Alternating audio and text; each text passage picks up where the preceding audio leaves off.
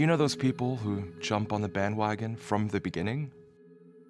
Early adopters, like the first investors in Bitcoin, or a few years before that, Microsoft. Or back a few years more, the early supporters of Martin Luther King Jr., or back even further, Martin Luther.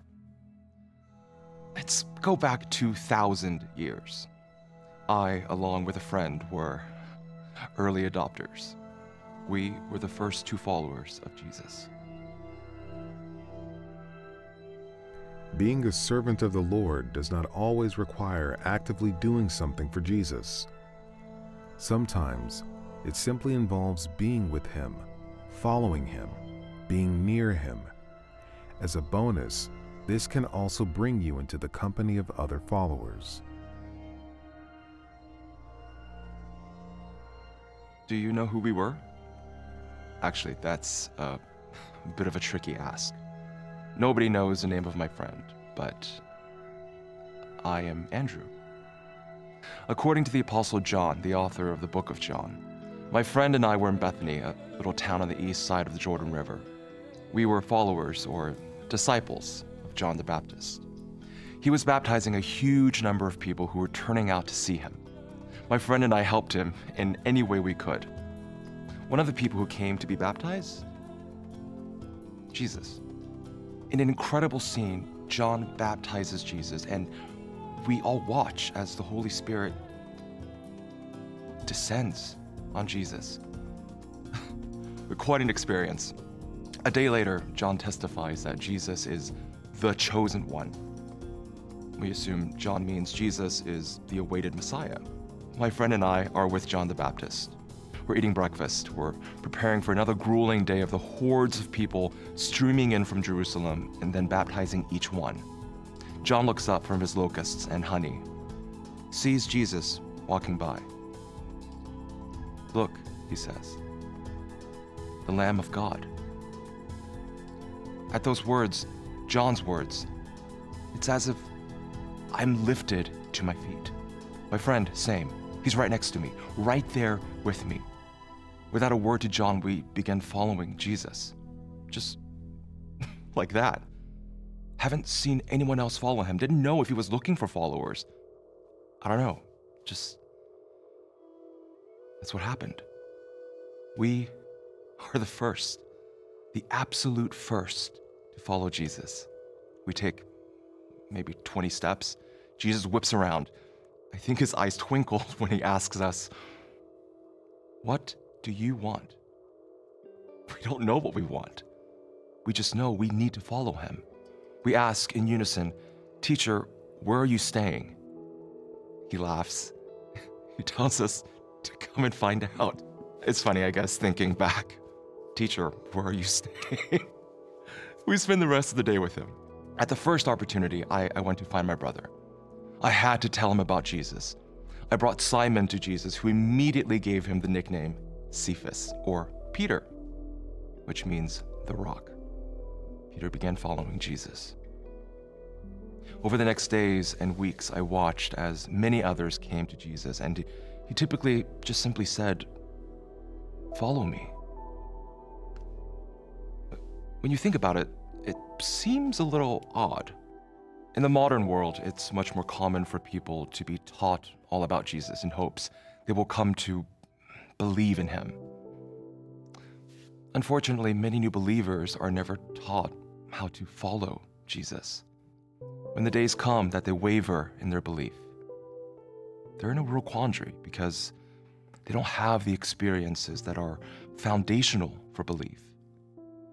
We, on the other hand, walked and talked and ate and prayed, then walked some more, talked some more, ate some more, and absolutely prayed some more. Nothing extraordinary most of the time. Hanging out is your term. As he taught us, we came to believe in Jesus and what he said. When he did miracles, it just increased our faith. It was so natural and simple. Let me tell you a little secret. While we hung out with Jesus up to the time of his ascension, we apostles went through times of doubt and unbelief. rather than having a crisis and walking away. His true followers just kept following until their doubts and unbelief went away. It would be easy for me to advise you to tell your friends, acquaintances, people you meet to just follow Jesus and it will all work out well. I follow Jesus, and I mean really follow Jesus every day. Followed Jesus for 3 years with no one to compare to. That's the catch for you. When you tell people to follow Jesus, they will look at you and your life, and perhaps the life of the Christians they know of, and say to themselves, this must be what it means to follow Jesus. They should be able to say that. We are supposed to be the representatives of Jesus, to live lives that would do credit to his name, to love each other through good times and bad. In fact, Jesus said others will know we are his followers because we love one another, to live lives of giving glory to God in good times and bad, to lead lives obedient to God, to be grateful during the good and bad events. Jesus used the analogy of a shepherd and sheep, he being the shepherd and his followers his sheep. As far as I know, Jesus was not a real shepherd, even for one day, but he was around shepherds and knew plenty about sheep. One thing he knew was this: pretty much the only time the sheep were content and safe was when they followed after their shepherd.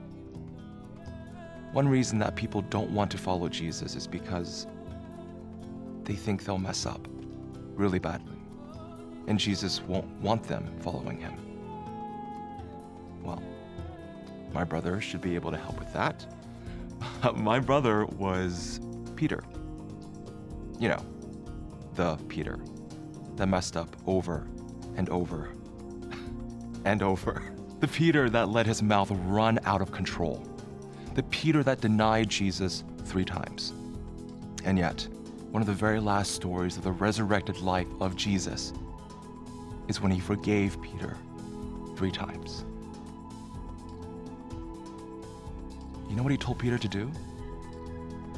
He didn't tell Peter to preach amazing sermons or believe some complex theological argument. Nope, 3 times he told him the same thing. 3 times, matching the number of times Peter had denied him. 3 times he told Peter to feed my sheep, take care of my sheep. Jesus knows his followers will make mistakes, big mistakes. He tells a story about a shepherd in charge of 100 sheep. One of the sheep decides to quit following the shepherd and gets horribly lost. The shepherd leaves the 99 sheep who are following him and goes to any expense to find the one lost. He rescues him. He tends to his needs, restores it to the flock, and then celebrates with his friends and neighbors. Can you imagine how closely that one sheep would follow Jesus from then on? Jesus tells that story to illustrate how much heaven rejoices when one person changes his or her ways and comes to follow Jesus. And maybe that's why Jesus made it so simple, not going into complex theological arguments and abstract theories. Follow Jesus.